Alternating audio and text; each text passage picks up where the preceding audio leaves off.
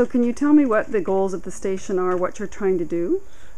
Is to promote democracy, freedom, justice, equality, and also to promote all made programs, Bahraini programs, social program, drama programs, sport, related to Bahrain and other part of the Gulf region. Why did you feel a need to set the station up?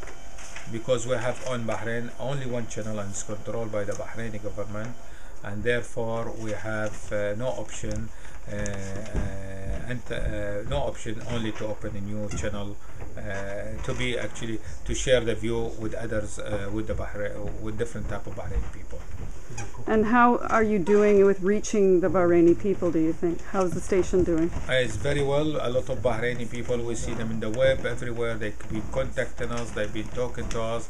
We get a lot of feedback. They are very proud of us. They have been very supportive with this, and also they are sharing us with every idea they could do to help us build up this channel to become more stronger and more so to deliver our message. But it's hard for you to do that with the signal being jammed. Yes, and that's what we are at the moment. The most struggle we have is the jamming we have been receiving from the island of Bahrain, and we love, this to be stopped as soon as possible. In meantime, we have given our viewer an alternative by showing them our channel on live station on the web, and also an iPhone and different type of technology.